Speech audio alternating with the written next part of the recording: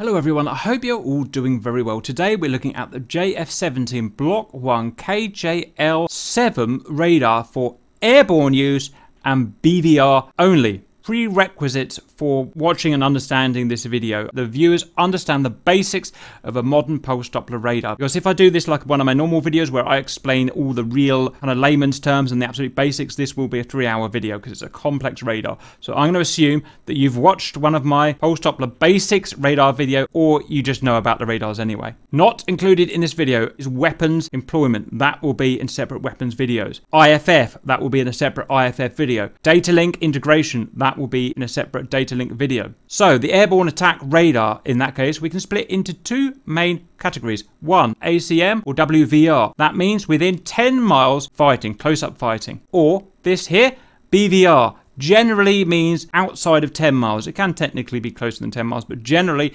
it's outside 10 miles. So this here is what we're doing today. The BVR capability of this radar has 3 sub modes. That is RWS range while search, TWS track while scan, and VS vertical search. I'm going to assume you all know what those mean, and we're not going to go into them any further. Within each of those, we have several sub modes. Under range while scan, the actual type of track or lock we can have is a SAM, an STT, or a DTT. SAM, like in the F-16, is a situational awareness mode track, and the point of tracking is that you can gather information about a target and you can launch a weapon, but it also allows us to track other targets in the scannable area of the radar. Next, STT, single target track. I'm sure you're all aware it focuses all of the radar's energy, locks onto the hostile target, and it can't see any other hostiles. Dual target track, a real interesting piece of equipment on this aircraft, is dual target track. Despite its name, it's not similar to STT. It allows us to have a priority target tracked for information gathering and launching weapons, and it also allows us to have a secondary target tracked for firing and information collection. And I'm going to assume that you all understand the positives and negatives of each of these. Next, track while scan. From that, the actual type of track we can have is a bug, which is our primary mode of using TWS, and I'll describe that as similar to SAM. We have STT, that's exactly the same as an RWS STT, and a DTT, I believe that's exactly the same as the RWS DTT as well from what I can see. And finally, we have a VS velocity search, and this, well, you already know what that does. We'll go through and show you, but it's simply a velocity search. The next thing is I want to look at the controls. First, we're going to look at the elevation. This allows us to point the radar up or down. It's something you'll need in all aircraft. We can elevate the radar with sensor up and sensor down, or you can have it set up as an axis. You can see that when I'm sliding there, that is my antenna elevation. I've got it set up as an axis. Next is the S1 toggle, and we're going to be using S1 backwards to make the radar screen, which we're going to have in our lower MFCD as SOI, our sensor of interest. Next, we'll be using the S2 4 or 5-way. S2 forward to increase range if you want. S2 backwards to increase range. S to left. This will cycle between the 3 scan modes that we talked about. It would also allow us to switch between the 2 guys that we've got in our DTT. S2 right will change our scope or our range of azimuth if we want to use that. We can always use the onboard OSBs, and that's probably what I would use, but I'm just letting you know you can do it like this. We've got T5 press for target lock. We've got S2 press for target unlock. Also T5 up, so TDC up, down, left, and right for controlling our TDC, or you can have that set to an axis if you want. Here is the mission, and I've provided this mission linked in the video description of this video so you can try the exact same mission. This is us, and we're not moving. We've got active pause on. If you don't know what that is, go and research it and put active pause in. In fact, why not? I'll just show you. That is active pause. So we're not moving anywhere, but everyone else is. We have a plethora of bad guys and good guys. We're not going to distinguish between bad guys and good guys because we're not doing IFF. They're moving towards me and away from me in a basically continuous cycle, and they'll do that all day. They are all at the same altitude, which is unrealistic, but I had to set it up in a hurry. They are at different speeds, so they will show differently on our velocity search. It's basic practice to have our radar set up in this lower MFCD, so stick away. We're going to go to radar. Now we can't manipulate this unless we've made this MFCD SOI, our sensor of interest. To do that, we're going to be S1 down or aft. I had to press it twice there for some reason, I don't know why, but now I've got the asterisk there. This is now SOI. We can now manipulate it. Let's go and have a look at our options. In a clockwise fashion, we've got range while scan. So this guy, we press there, is going to allow us to choose from range while scan, track while scan, or velocity search. Note that we've also got a load of other options that aren't particularly relevant for what we're doing here, which is BVR air-to-air. So that's because we're in nav mode. So what we're going to do is change modes here so that we're going to go to intercept, because this is air-to-air. I just wanted to show that radar can work similarly in nav mode. So now we're in intercept mode. I can show you we can cycle through, range while scan, track while scan, velocity scan, or we can cycle through with the S2 left, so you can see clicking like that. We'll start with range while scan today. Next is standby. So we've put our radar on standby. Our antenna, if you like, is not moving anymore. Note, don't think that this means that the radar is not emitting. It is still emitting some energy, so you're not completely silent. Just something to bear in mind. Put that back on. IFF we're not doing today. Silent. If you really want to silence your radar, although the antenna is still moving per se, that is a silenced radar. There is no emission coming out of it anymore. Control. We've got declutter, which can take away our flight instruments, which we'll go over in a bit. Also IFF information, but we're not doing that today. Get rid of that. We've got our range. Do you want this B-scope? This is called a B-scope. From here to here. 80 miles, 40 miles, 20 miles, and so on. S2 forward and aft will do the same trick, like that. PRF. I'm going to assume that you all know what PRF is and what the advantages and disadvantages of medium and high frequency are. We're currently on high. You can see that because it says high there and high there. We can go on medium or we can go on auto, meaning it will switch between high and medium. Next are our flight instruments. A modern attack radar like this is designed to be used with us heads down, so we don't need to look out of the HUD. We can fly the plane from here. Here is our barometric altitude. Here is our current heading. Here is our master arm status. Are we armed or not armed? And I've just realised I'm not armed. Sorry about that. We're back now. And just to show, now that we've got missiles on board, I can turn off and you can see we're safe. And on that, our missiles are now ready for use. There is our speed, currently in CAS, calibrated airspeed. Here is our bars. It is the amount of vertical scan that we're doing. Our scan zone, how thick is it in terms of elevation? Each bar is about 3 to 4 degrees. So 1 bar would be a very thin scan in terms of vertical.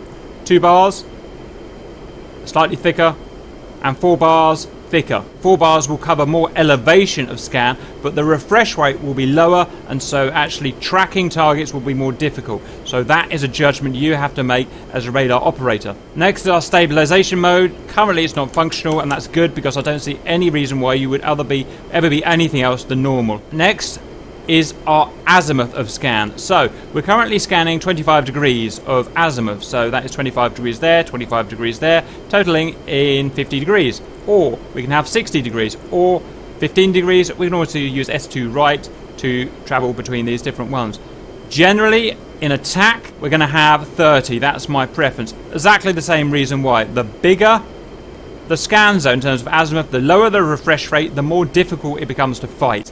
So now let's have a look at our symbology here. So what we can see is that the dotted lines here are the limits of our azimuth of scan. If we were to move our TDC around with our TD cursor, as I showed earlier, the limits will follow up to our bump stop there and bump stop there. Next is our bar. You can see here, you'll see 4 steps: bar 1, bar 2, bar 3, bar 4, and it will repeat, and it's counting there. That's so you can see what bar you're on at the moment. I can change my elevation, so that's the assumed, that's the actual, and we can see that we're down at -15 at the moment. Now what I've done is I've aimed the antenna, the radar antenna, right down into the sea now, and you can see the targets are now disappearing. They've gone into memory mode, they've become small and finally disappeared. I went up there, it pointed up into the sky. We won't see them either. I'd have to put it back there, roughly in the middle, because these guys are roughly co-altitude. It populates, they're no longer in memory mode. These are now what we call tracks, and we can manipulate them. And of course you can see this is telling me, you know, I'm aiming at 30 up and down to 30 down. Back to flight instruments. This is our horizon line. This is our velocity vector, our path marker. This tells us where we're flying. So we're currently flying a few degrees below the horizon. This is all for situational awareness. Next is our waypoint 1. You can see that is our waypoint 1. So we do have a little navigation shown over here. Next is our azimuth caret. So this caret here shows where the antenna is in elevation. This shows where the antenna is in terms of azimuth. Again, within the boundaries and within the bump stops of the radar. Next is our TDC cursor, this guy here.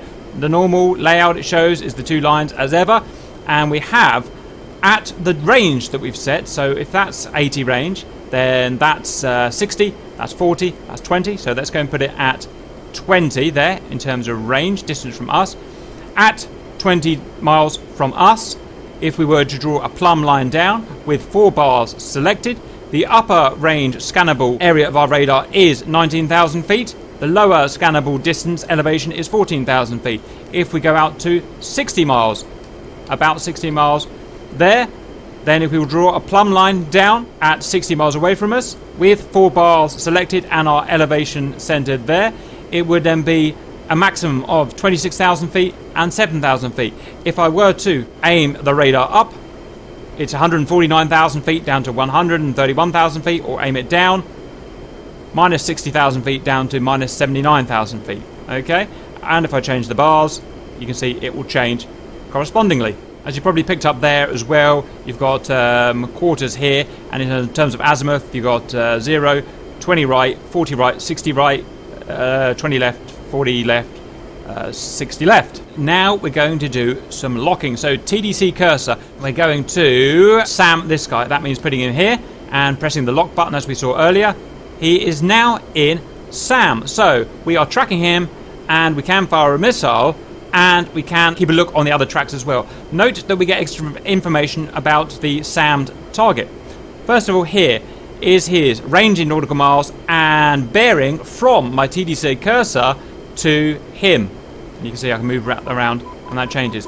Next, I've got his vector. Unfortunately, we can't see the vector. It's hidden in this horizontal, this vertical line. His vector, I'm almost certain is moving towards me, is currently a little tail that will be showing down like that. We can see his angels is 16 there. We can see that he's SAM because he is the triangle and he has the circle. And I said we wouldn't go into weapons information, but just out of interest, that's the minimum range of our weapon. That is the no escape range of our weapon. That is the maximum range of our weapons. Target credentials. He is 17.3 nautical miles away from us. He is an impact time of 32 seconds. Our combined velocity there, closure rate is better there. So currently we're closing at 83 knots. That's going to get less as he's turning round. Knots. His azimuth deflection from 0 is 25R. That means he is 25 degrees right of the center of my aeroplane, my bore sight, if you like. It's 25 degrees right. He's now minus closure rate, so he's now getting away from me. One thing to point out is that this is all repeated in the HUD. We can see his range there, we can see the closure rate there, he's 28 right there, we can see we've got an arrow and a dot pointing to, you know, he's over there somewhere basically by 20 odd degrees. Here is a target designator box, his 51 seconds impact time, TOF. This little guy here is our dynamic launch zone, but that's not for today, that's when we go through our weapons. Next, if we want to STT him, what we can do is we can press target lock again. And I think actually I have to have my TDC over him. For some reason I can't STT him, and I'm wondering if it's because he's heading away from me. So what I'm going to do is I'm going to unlock. So I'm going to press the unlock button as we saw earlier. I'm going to try a different guy that's heading towards me. See if I can STT that. I think this guy's heading towards me. Hopefully it was in range for an STT. So I'm going to press target lock. And we've got SAM. And you can see, we've got a good description of his vector there. You see his vector there? Showing that a lot better now. Target lock again. There we go. We've got him in STT. So now it's in single target track. And what you'll see is that the other guys will fade away. We're no longer scanning either side of him. The radar antenna is also locked. You can see that carrot there and that carrot there are now locked. And they will change moving on where he is. And if I press target lock again, I'm back to SAM. I know it doesn't say it there, but that is SAM. If I press target lock again, it's back to STT. And these guys will disappear again. And if I want to unlock completely, I'm just going to let this guys disappear so I can show you that happening. Target unlock completely. And I've unlocked completely. And everything will repopulate. And there we go, we are repopulating. Next we're going to go to track while scan, which is a whole different kettle of fish. There we go. First of all, note that it has different azimuth choices here. I just noticed that my elevation carrot slipped slightly. I'm just going to put that back up. Sometimes it likes to move itself when it's tracking a certain target, so I've put that back up there. If you remember, we can bug, we can STT, or we can DTT. So I want to go bug a guy, cursor over him, target lock, button, and he's bugged. You can see his vector. We've got a dynamic launch zone here for the weapon that you can see, and we can see everything else. And we can fire a weapon at him all this stuff populates the same as it was before. And if I wanted to unbug, just target unlock. With target unlocked, we're back to standard. Or if we want to single target track, we can first bug him, and then we can press target lock again. We can STT again. Oh yes, it's, sometimes we won't be able to get STTs or DTTs because of their azimuth, because of their aspect, because of their range, because of their speed, because of their altitude. Again, it all comes back to the thing at the beginning of understanding radars. So we've successfully got an STT on him here. I'm just going to show that again because it was being a bit funny. So I'm going to press once for bug. Wait for him to repopulate. There we go. Let's try get him in again. I think I'm struggling because he's turning a corner at the moment. Get him in. So we've got him bugged there. I'm going to press again for STT. There we go. It's working better now because he's heading towards us. And that is... Oh, okay. It took a few seconds, but it's now bugged it. So it's now STT'd him. Radars can take a few seconds to switch between modes. And you can see we're in full STT now. We can't see anything else. We've got his credentials and we can fire like that. I am going to press the target lock button again, and it's going back to bugged. Notice when it's bugged, I can't move the azimuth anymore. It's now centered around him, 25 degrees left, 20 degrees right. And if I want to now DTT, so that is have a second target that I can fire upon, then I'm going to say get this guy here, target lock, and I've now got DTT. Here's my primary target, here's my secondary target. As I've got it set up there, with DTT sharing there, I can now fire 2 missiles in a row. The first will go for that guy, the second will go for that guy. Out of interest, I could hit S2, and what it'll do is it will cycle between these two as the primary. So S2 left, sorry, I meant to say. S2 left, he's now primary of the DTT. And S2 left, he's now primary of the DTT. Again, if I wanted to get back to bugged, then I'm going to go back to this guy here. I'm going to press target lock. I'm going, is that going to put me STT, or is that going to put me bugged? Can take a few seconds. Waiting for it, waiting for it. It's trying to retain the STT. It's not going to do it. No, because you see he's beaming at the moment. He's heading sideways. I can't get the STT. It's trying, but it can't get him. So what I'm going to do is cancel. I'm going to unlock all the way back to the beginning and just start again. So, I don't know, just run through the cycle again. Again, when you see targets that are going to start heading away or turning left or right and you've not got your PRF set up as you want, you will have problems like this where you can't get an SCT, you can't get a DTT or whatever. Let's try going for this guy here. So I'm pressing once, that's bugged, pressing again. You see you've got an SCT, no problem that time. If I want to press it again, I go back to bugged. If I want a DTT with this guy here, that's dual target track. And if I want to cancel everything, unlock, and so on. And that will, try again, that will unlock. So that is, I know it looks a bit fiddly, but once you get used to it, it's perfectly easy to use. Has all the restrictions of a normal radar, but that's how it is. Next is VS. It's super simple. I'm going to use S2 left to get there this time. We're in VS. So what we're looking at here now is not the range. This is no longer a range scale. This is a closure rate. We can set the maximum as 1200 knots or 2400 knots. So we can see this guy's closing at this speed here. If I move my TDC over here, that is 320 knots. That is 280 knots. These guys are all about 600 to 700 knots. Now, I can't actually lock guys from here. That's not how this works. But what it's about building up situational awareness. What I will then do is S2 left, say that guy there is closing at no rate, so he's currently notching or beaming. He's currently beaming. I'll then switch over to RWS or track while scan. I know it's that guy there, and I can lock him from that. So that's how I would use VS with the JF-17 radar. Now, one thing that we did miss out is that we can actually DTT in RWS. If we go and have a look at this, I'm going to get that guy there. So if I SAM that guy there, he's now SAMmed. And if I get this guy here, we've got a DTT. I can S2 left, switch between them. So it's kind of like this DTT through RWS. It's kind of like an amalgamation of TWS and RWS in my mind. Now, we haven't tried firing weapons at with an RWS DTT yet, but we think you can probably send a missile out of this guy and this guy at the same time with range while scan. So that's a real achievement for the aircraft if that's possible. Okay, so that's that. Please go and download my mission and practice locking stuff up, cycling between the STT, the DTT, the bug, the SAM, and back to just master scan. I hope that was useful and see you later.